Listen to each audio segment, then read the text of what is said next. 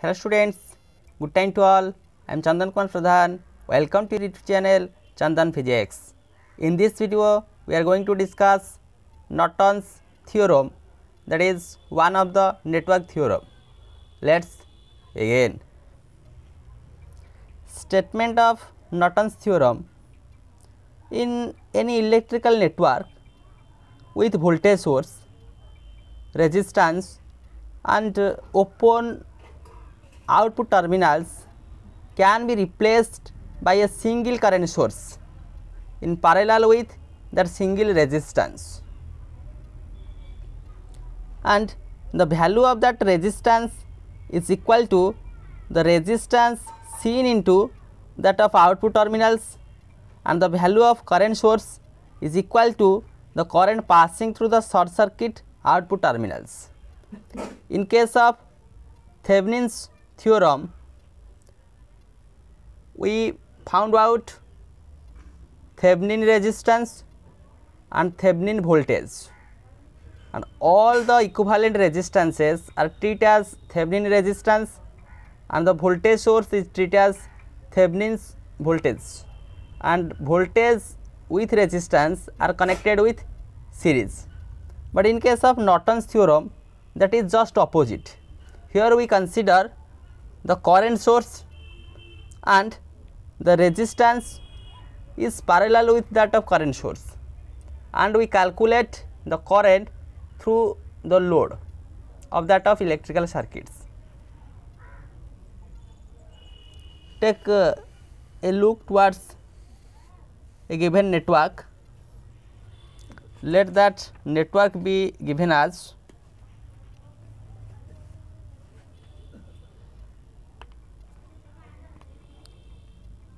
resistance R1, resistance R2, resistance R3,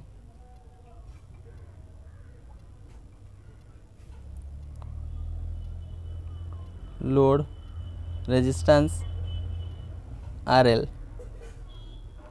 that are connected to the voltage source. This DC voltage source, constant ideal voltage source, that is the voltage source, positive, negative, there will be not such sign, Vs, voltage source.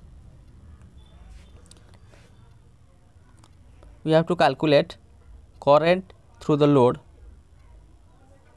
it is IL, by using Norton's theorem. Here there are linear combination of resistors.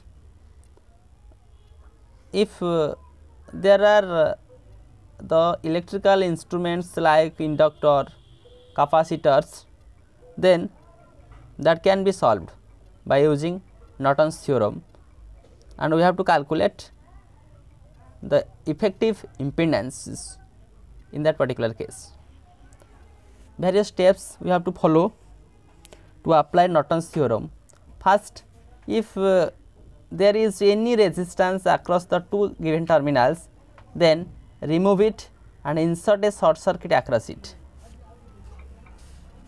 In that of terminal, there will be the resistance, load resistance. Now we replace and short circuit to that of terminal, to that of given terminals. So here that terminal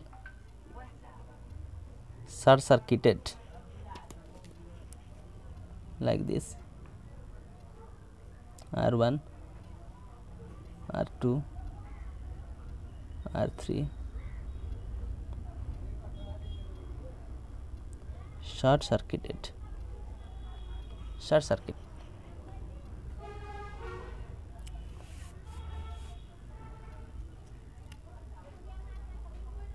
And determine the short circuit current ISC. Here R1, R2, R3, that be the voltage source Vs. So we calculate short circuited current ISC. Now the current I flowing through that of circuit,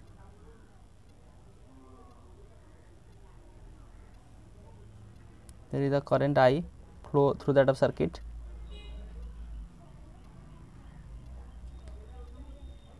The current I flowing in the circuit is given by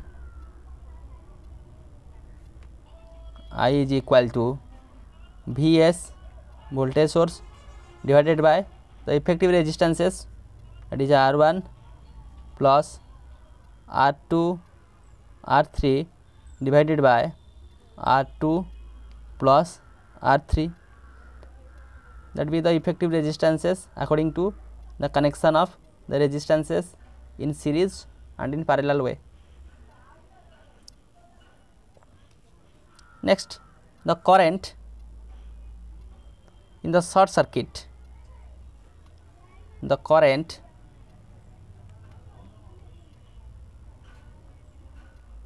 in the short circuit, that is ISC, is given by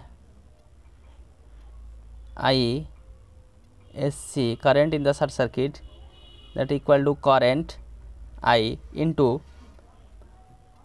R3 divided by R3 plus R2 as far as the connection of these resistances. Now step number 3, all the voltage sources are removed and allow their internal resistances to be retained. Similarly, remove all the current sources and replace them by the open circuit, and that is by infinite resistance. So that circuit can be modified as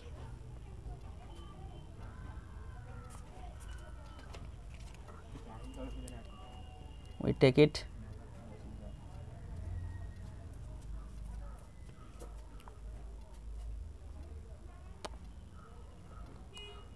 load resistor is connected RL,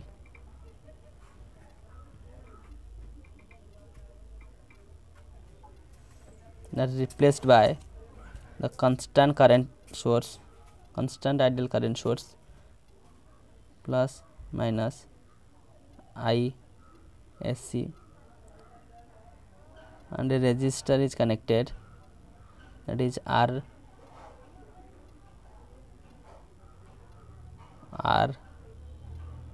Norton's resistor.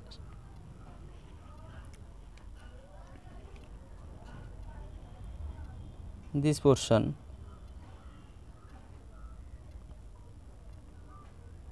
is the equivalent source network, equivalent source network, equivalent source network.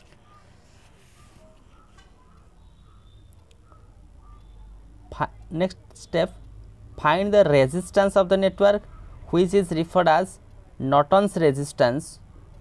This resistance is same like that of Thevenin's resistance, that is the Norton's resistance. Now we calculate the Norton's resistance. Now the short circuit is removed, and as was done in case of Thevenin's theorem, we deactivate the independent sources. Therefore, Norton's resistance is given as R2 plus R1 R3 divided by R1 plus R3.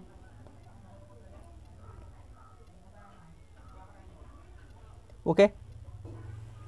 Next point, the current ISC in parallel across the Norton's resistance between the two terminals gives the Norton's equivalent circuit and the equivalent source network. This is the Norton's equivalent circuit.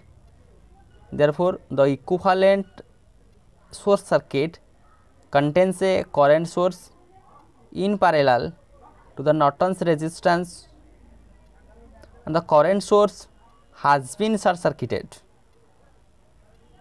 across the shorted terminals of that load resistance. Thus, we get IL load resistance, IL, the current through that of load resistance is given as,